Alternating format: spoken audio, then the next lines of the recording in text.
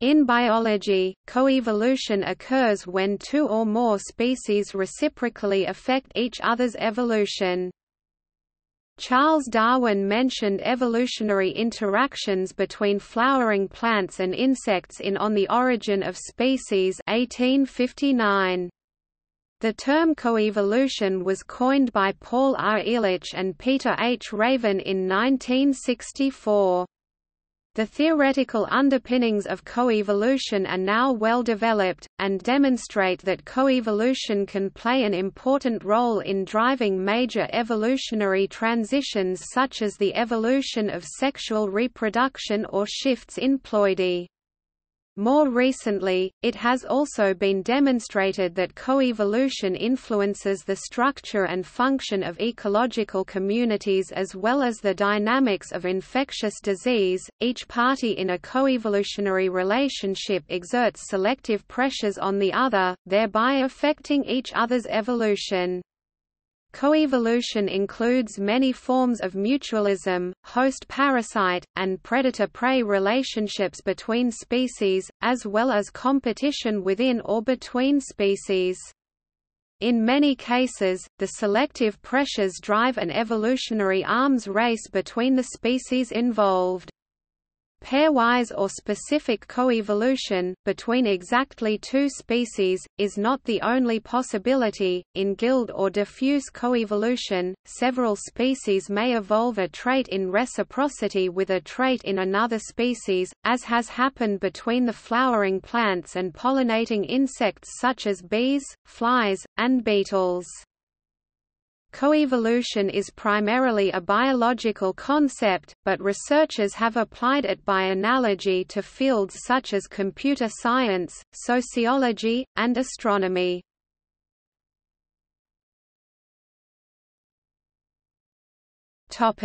Mutualism. Coevolution is the evolution of two or more species which reciprocally affect each other, sometimes creating a mutualistic relationship between the species. Such relationships can be of many different types.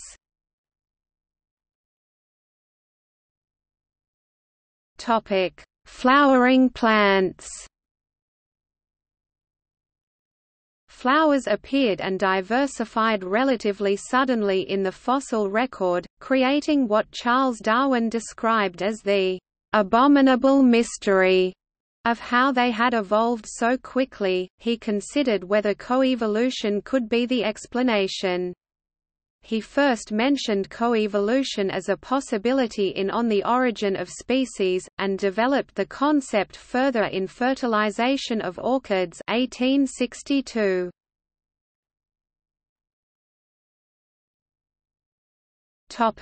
Insects and entomophilous flowers. Modern insect-pollinated entomophilous flowers are conspicuously co-adapted with insects to ensure pollination and in return to reward the pollinators with nectar and pollen. The two groups have co-evolved for over 100 million years, creating a complex network of interactions. Either they evolved together, or at some later stages they came together, likely with pre-adaptations, and became mutually adapted. The term coevolution was coined by Paul R. Ehrlich and Peter H. Raven in 1964, to describe the evolutionary interactions of plants and butterflies. Several highly successful insect groups, especially the Hymenoptera wasps, bees and ants, and Lepidoptera butterflies, as well as many types of Diptera flies and Coleoptera beetles, evolved in conjunction with flowering plants during the Cretaceous 145 to 66 million years ago. The earliest bees, important pollinators today, appeared in the early Cretaceous. A group of wasps sister to the bees evolved at the same time as flowering plants, as did the Lepidoptera. Further, all the major clades of bees first appeared between the Middle and Late Cretaceous, simultaneously with the adaptive radiation of the eudicots, 3/4 of all angiosperms, and at the time when the angiosperms became the world's dominant plants on land. At least 3 aspects of flowers appear to have co-evolved between flowering plants and insects, because they involve communication between these organisms. Firstly, flowers communicate with their pollinators by scent. Insects use this scent to determine how far away a flower is, to approach it, and to identify where to land and finally to feed. Secondly, flowers attract insects with patterns of stripes leading to the rewards of nectar and pollen, and colors such as blue and ultraviolet, to which their eyes are sensitive. In contrast, bird-pollinated flowers tend to be red or orange. Thirdly, flowers such as some orchids mimic females of particular insects, deceiving males into pseudocopulation. The yucca, Yucca whipple, is pollinated exclusively by T. Gaticula maculata, a yucca moth that depends on the yucca for survival. The moth eats the seeds of the plant, while gathering pollen. The pollen has evolved to become very sticky, and remains on the mouth parts when the moth moves to the next flower. The yucca provides a place for the moth to lay its eggs, deep within the flower away from potential predators.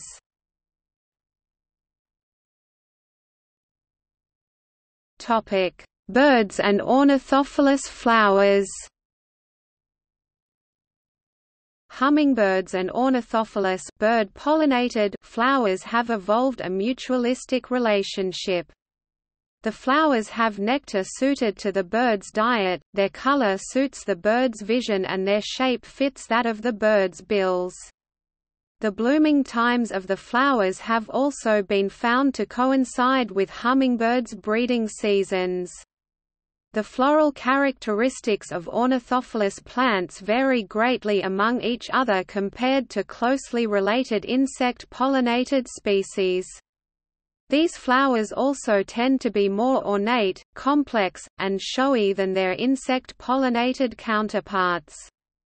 It is generally agreed that plants formed coevolutionary relationships with insects first, and ornithophilous species diverged at a later time. There is not much scientific support for instances of the reverse of this divergence, from ornithophily to insect pollination. The diversity in floral phenotype in ornithophilous species, and the relative consistency observed in bee-pollinated species can be attributed to the direction of the shift in pollinator preference. Flowers have converged to take advantage of similar birds. Flowers compete for pollinators, and adaptations reduce unfavorable effects of this competition. The fact that birds can fly during inclement weather makes them more efficient pollinators where bees and other insects would be inactive. Ornithophily may have arisen for this reason in isolated environments with poor insect colonization or areas with plants which flower in the winter. Bird-pollinated flowers usually have higher volumes of nectar and higher sugar production than those pollinated by insects. This meets the bird's high energy requirements, the most important determinants of flower choice. In Mimulus, an increase in red pigment in petals and flower nectar volume noticeably reduces the proportion of pollination by bees as opposed to hummingbirds, while greater flower surface area increases bee pollination. Therefore, red pigments in the flowers of Mimulus cardinalis may function primarily to discourage bee visitation. In penstemon, flower traits that discourage bee pollination may be more influential on the flower's evolutionary change than pro-bird adaptations, but adaptation towards birds and away from bees can happen simultaneously. However, some flowers such as Heliconia angusta appear not to be as specifically ornithophilous as had been supposed. The species is occasionally 151 visits in 120 hours of observation visited by Trigona stingless bees. These bees are largely pollen robbers in this case, but may also serve as pollinators. Following their respective breeding seasons, several species of hummingbirds occur at the same locations in North America, and several hummingbird flowers bloom simultaneously in these habitats. These flowers have converged to a common morphology and color because these are effective at attracting the birds. Different lengths and curvatures of the corolla tubes can affect the efficiency of extraction in hummingbird species in relation to differences in bill morphology. Tubular flowers force a bird to orient its bill in a particular way when probing the flower, especially when the bill and corolla are both curved. This allows the plant to place pollen on a certain part of the bird's body, permitting a variety of morphological co-adaptations.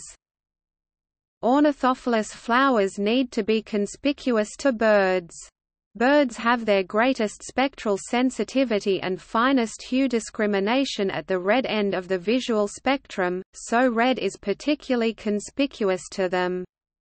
Hummingbirds may also be able to see ultraviolet colors.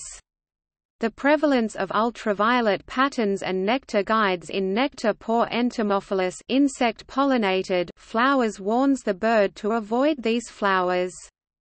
Each of the two subfamilies of hummingbirds, the Phothornithinae hermits and the Trochilinae, has evolved in conjunction with a particular set of flowers. Most Phothornithinae species are associated with large monocotyledonous herbs, while the Trochilinae prefer dicotyledonous plant species.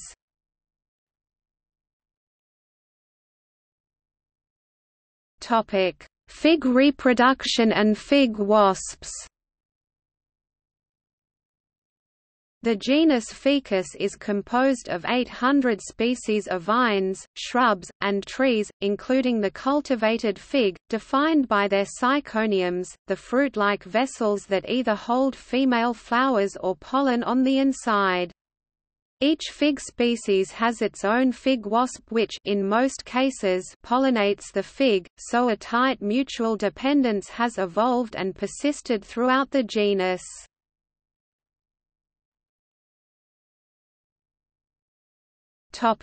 Acacia ants and acacias. The acacia ant Pseudomyrmex ferruginea is an obligate plant ant that protects at least 5 species of Acacia vachellia from preying insects and from other plants competing for sunlight, and the tree provides nourishment and shelter for the ant and its larvae.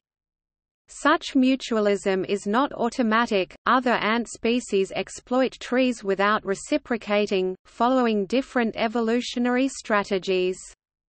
These cheetah ants impose important host costs via damage to tree reproductive organs, though their net effect on host fitness is not necessarily negative and, thus, becomes difficult to forecast.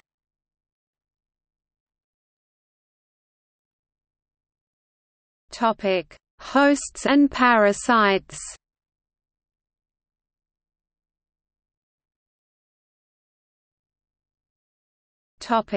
Parasites and sexually reproducing hosts. Host-parasite coevolution is the coevolution of a host and a parasite. A general characterization of many viruses, obligate parasites, is that they co-evolved alongside their respective hosts. Correlated mutations between the two species enter them into an evolution arms race. Whichever organism, host or parasite, that cannot keep up with the other will be eliminated from their habitat, as the species with the higher average population fitness survives. This race is known as the Red Queen hypothesis. The Red Queen hypothesis predicts that sexual reproduction allows a host to stay just ahead of its parasite, similar to the Red Queen's race in Through the Looking Glass. It takes all the running you can do, to keep in the same place. The host reproduces sexually, producing some offspring with immunity over its parasite, which then evolves in response. The parasite-host relationship probably drove the prevalence of sexual reproduction over the more efficient asexual reproduction. It seems that when a parasite infects a host, sexual reproduction affords a better chance of developing resistance through variation in the next generation, giving sexual reproduction variability for fitness not seen in the asexual reproduction, which produces another generation of the organism susceptible to infection by the same parasite. Coevolution between host and parasite may accordingly be responsible for much of the genetic diversity seen in normal populations, including blood plasma polymorphism, protein polymorphism, and histocompatibility systems.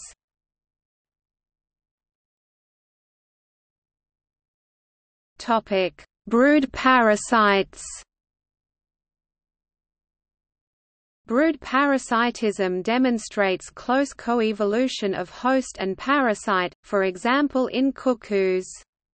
These birds do not make their own nests, but lay their eggs in nests of other species, ejecting or killing the eggs and young of the host and thus having a strong negative impact on the host's reproductive fitness.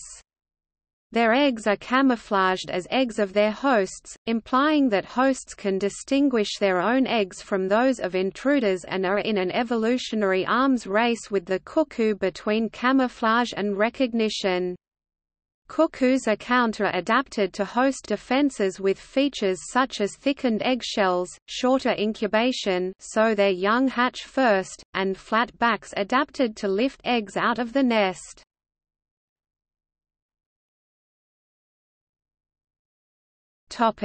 Antagonistic coevolution. Antagonistic coevolution is seen in the harvester ant species Pogonomyrmex barbatus and Pogonomyrmex rugosus, in a relationship both parasitic and mutualistic. The queens are unable to produce worker ants by mating with their own species. Only by crossbreeding can they produce workers. The winged females act as parasites for the males of the other species as their sperm will only produce sterile hybrids. But because the colonies are fully dependent on these hybrids to survive, it is also mutualistic. While there is no genetic exchange between the species, they are unable to evolve in a direction where they become too genetically different, as this would make crossbreeding impossible.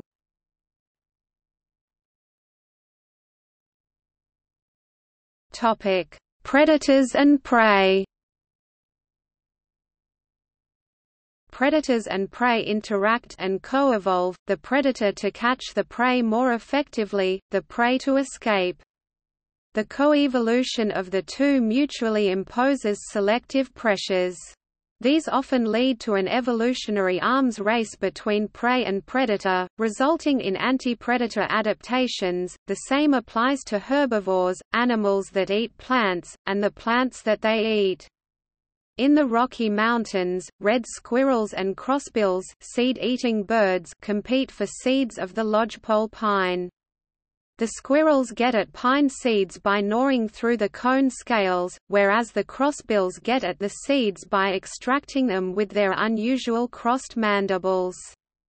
In areas where there are squirrels, the lodgepole's cones are heavier, and have fewer seeds and thinner scales, making it more difficult for squirrels to get at the seeds. Conversely, where there are crossbills but no squirrels, the cones are lighter in construction, but have thicker scales, making it more difficult for crossbills to get at the seeds. The lodgepole's cones are in an evolutionary arms race with the two kinds of herbivore.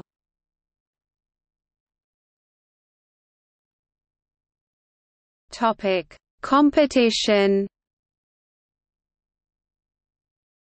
Both intraspecific competition, with features such as sexual conflict and sexual selection, and interspecific competition, such as between predators, may be able to drive coevolution.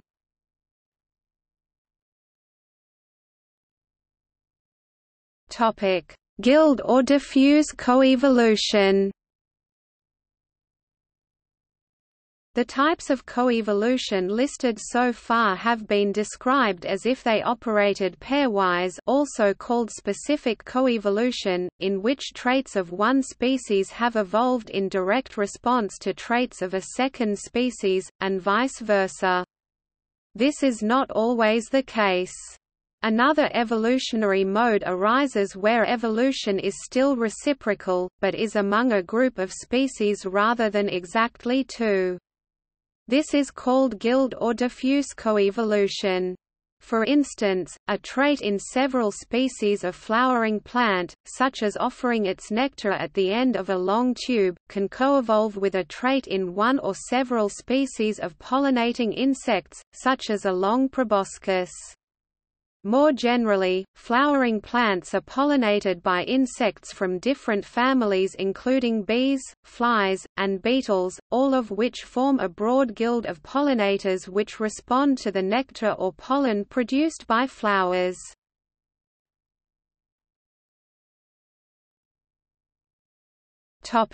Outside biology. Coevolution is primarily a biological concept, but has been applied to other fields by analogy.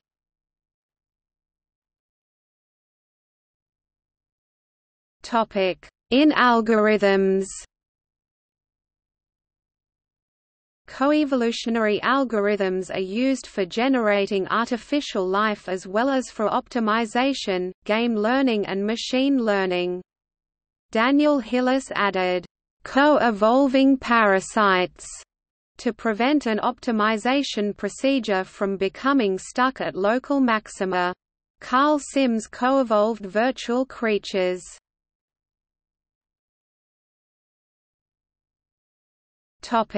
In architecture. The concept of coevolution was introduced in architecture by the Danish architect urbanist Henrik Valeur as an antithesis to the concept of «star architecture». As the curator of the Danish pavilion at the 2006 Venice Biennale of Architecture, he conceived and orchestrated the exhibition project Coevolution, Danish-Chinese collaboration on sustainable urban development in China, which was awarded the Golden Lion for Best National Pavilion. The exhibition included urban planning projects for the cities of Beijing, Chongqing, Shanghai and Xi'an, which had been developed in collaboration between young professional Danish architects and architecture students and professors and students of architecture from the 4 Chinese cities. By creating a framework for collaboration between academics and professionals representing 2 distinct cultures, it was hoped that the exchange of knowledge, ideas and experiences would stimulate creativity and imagination to set the spark for new visions for sustainable urban development. Valeur later argued that, "As we become more and more interconnected and interdependent, human development is no longer a matter of the evolution of individual groups of people but rather a matter of the co-evolution of all people." At the School of Architecture, Planning and Landscape, Newcastle University, a coevolutionary approach to architecture has been defined as a design practice that engages students, volunteers and members of the local community in practical, experimental work aimed at establishing dynamic processes of learning between users and designers.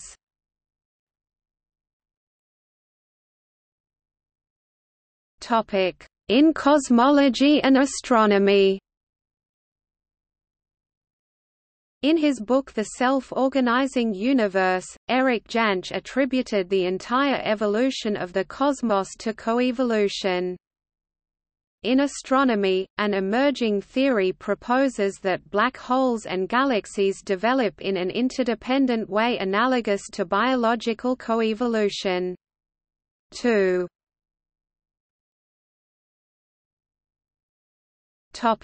In technology. Computer software and hardware can be considered as two separate components but tied intrinsically by coevolution. Similarly, operating systems and computer applications, web browsers and web applications. All of these systems depend upon each other and advance step by step through a kind of evolutionary process. Changes in hardware, an operating system or web browser may introduce new features that are then incorporated into the corresponding applications running alongside. The idea is closely related to the concept of joint optimization in sociotechnical systems analysis and design, where a system is understood to consist of both a technical system encompassing the tools and hardware used for production and maintenance, and a social system of relationships and procedures through which the technology is tied into the goals of the system and all the other human and organizational relationships within and outside the system. Such systems work best when the technical and social systems are deliberately developed together.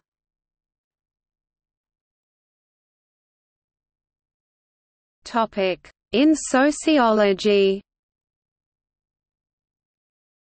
In Development Betrayed, The End of Progress and a Coevolutionary Revisioning of the Future 1994, Richard Norgaard proposes a coevolutionary cosmology to explain how social and environmental systems influence and reshape each other. In Coevolutionary Economics, The Economy, Society and the Environment 1994, John Gowdy suggests that, the economy, society, and the environment are linked together in a coevolutionary relationship.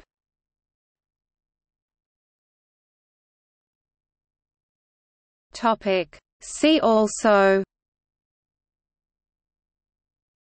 Back-Sneppen model, coextinction, ecological fitting, escape and radiate coevolution, genomics of domestication. Notes